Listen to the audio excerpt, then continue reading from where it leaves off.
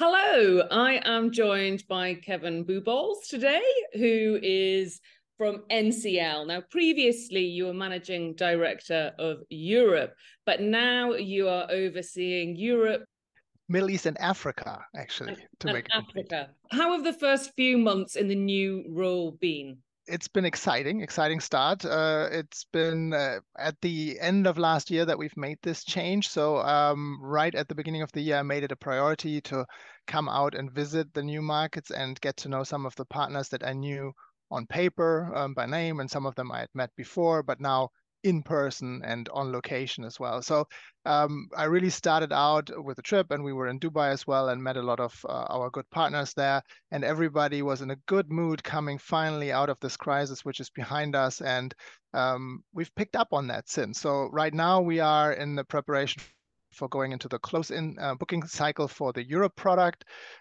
We still have a little bit left to sell there. It's actually, we're in a very good book position, but there will be stuff that we can still sell through our partners.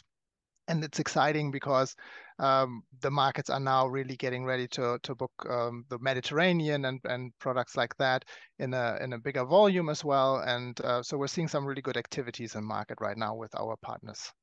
And I hope you enjoyed meeting all the agents in the Middle East.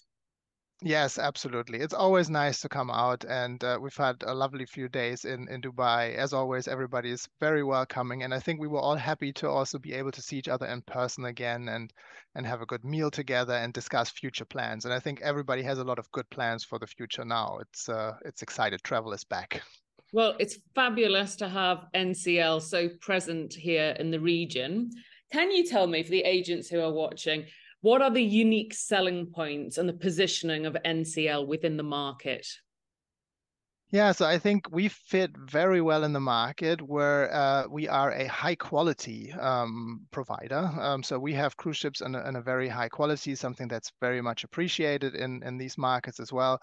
Um, but we have slightly bigger ships, which mean that we have enough space on the ship to offer a huge variety of activities, of restaurants, and bigger staterooms as well.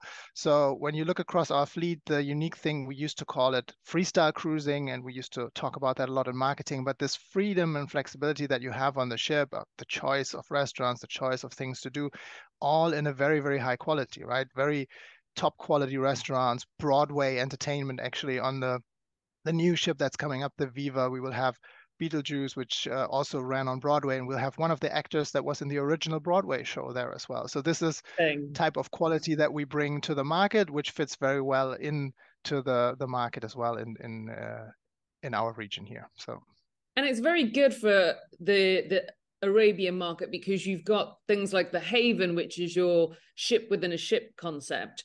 But then you've also got cabins within the ship, which is ideal for people traveling with domestic staff, which is very common for people yeah. traveling over the summer months. So you can really cater to big extended parties, which is what the Middle East is really known for in terms of traveling en masse. Yeah, absolutely. And you're right. We've thought it through exactly also from that perspective. So in our suites, you have the Haven complex, which is this ship-in-ship key card access only, where only the people that live in the suite complex have access to their own little world, and they can always retreat back to that in privacy with their own restaurant, own sun deck, butler and concierge services and everything.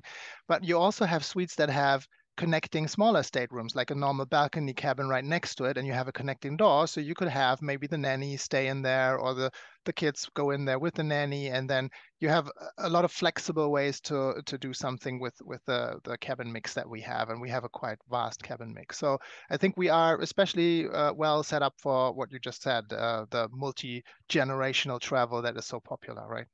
Yeah, absolutely. And something for every age range, right? So you've got stuff for the kids, stuff for the adults, stuff for the Yeah, grandparents.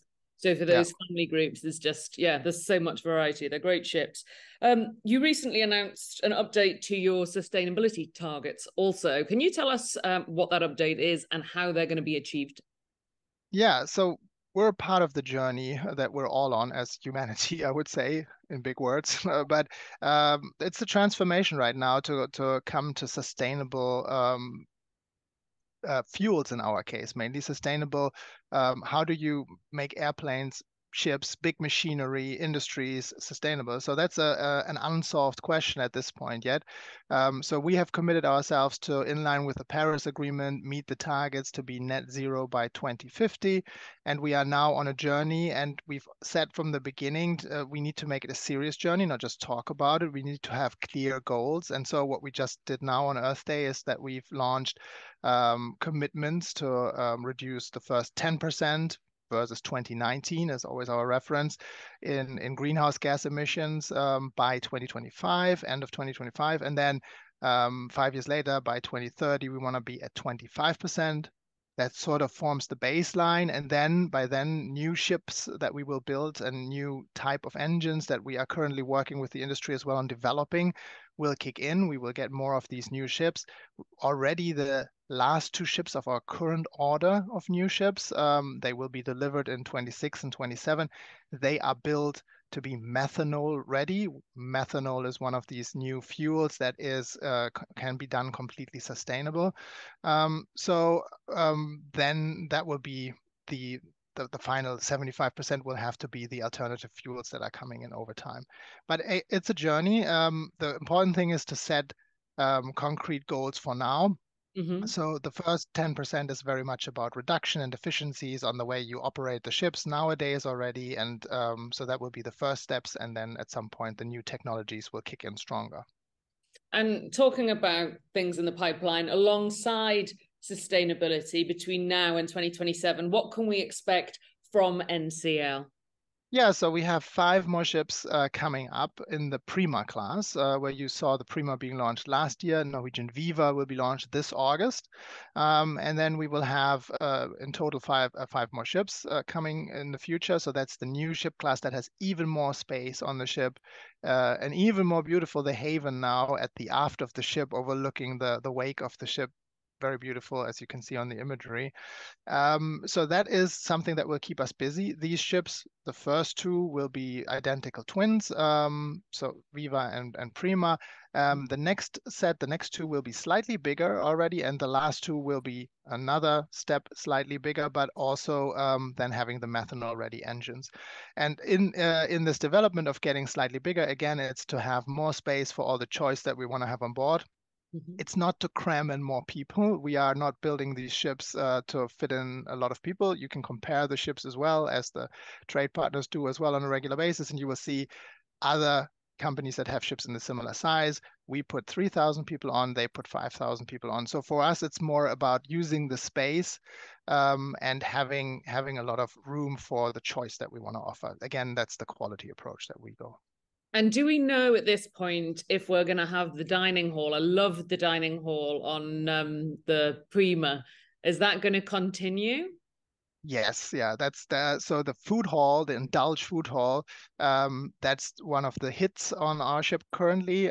For those that haven't seen it yet, it's a food hall concept where you basically have 11 mini restaurants in an area, but unlike in some of the cities where you can do this today, you don't have to go to the booth itself and order at the booth. So it's a tablet that you have, and you can just order at the tablet from really a mix from any of the 11 ones. So you can have some Indian food and some from the salad bar and some from here.